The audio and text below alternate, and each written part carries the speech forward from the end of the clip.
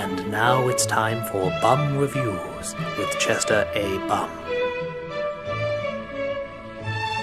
Tonight's review, 50 Shades of Grey. Oh my god, this is the greatest movie I've ever seen in my life! The parts my dominant let me watch! Dominant mistress, am I allowed to tell the good people spoilers? You are. Spoilers!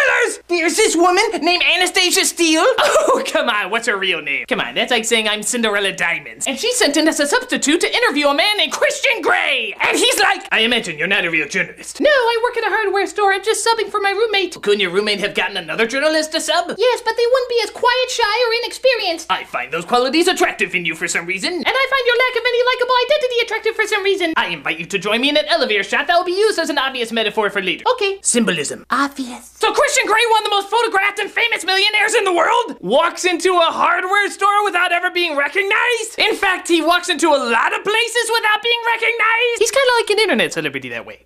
And he has Anna for rope, duct tape, and zip ties. Oh, isn't that cute? He's a guy on Tumblr about to ask someone on a date. But then one night, Anna does something that Grey sees as incredibly dangerous. She gets drunk!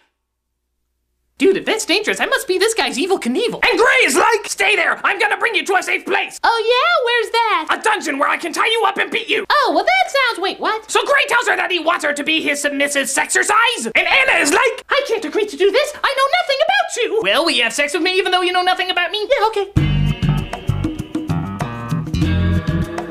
Grey still wants her to indulge his fetish, even though there's about 1 million other people in the world who would do so willingly. And Grey is like, you must sign this non-disclosure agreement that you'll tell nobody that we are dating. I'm gonna cross out this part that says tell nobody and replace it with tell everybody, but you will not get angry for some reason. I think that's fair. Wonderful. Now will you love me? I'm sorry, I don't do love. What? Then why don't you just hire a prostitute or something? Because there's something that draws me to you. Something the writers obviously forgot to put in, but nevertheless it draws me emotionally to you. Even though you just said you don't get emotionally involved. Hey, sorry baby, I'm just not a flowers and candy kind of guy. But you do seem to be a helicopter, airplane, and buying me cars kind of guy. Those are two totally different things. Yeah, one's a lot bigger. Don't question me, I'm complex. So Grey admits he was a submissive when he was only 15 years old, and also admits he was born from a woman who was a crack addict, and invites her to meet his family while he also goes to meet her family, yet does not get emotionally involved. And Anna is like, you make no sense whatsoever. Of course I don't, I'm complex. Yeah, I think you're confusing complex with inconsistent and lazily written. It's no more inconsistent than you hating my gifts but still taking them. Well, And not filling out the paperwork but still being tied up and spanked anyway. Well,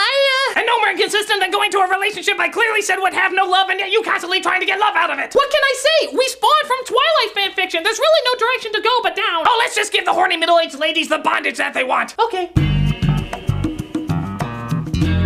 But Anna still wants to find out more about him. So she asks him to confess why he likes all this weird-ass crap. And Grey's like, I can't tell you, it's too painful. Yeah, I know, you seem to be a guy who's kind of into that. But not this time, I'm complex. But you confessed to me all that other difficult stuff you never told anyone. That was different. At that point, I was at this level complex, now I'm at this level complex. I'm complex. Okay, then show me the pain you feel. What, really? Yes, don't hold back. It's clearly the only way. Oh no, I think we clearly established I can tell you, I'm just being stubborn. No, I ain't giving you permission to beat the living crap out of me. You're sure you are talking to a sadist here? Yes! Okay, well I'm just gonna do what I've always done to you, except a lot harder, and I want you to count with me. Really, that's it? Yeah, for someone as messed up as I am, you'd think it'd be worse, but All right, you have my full permission to do so.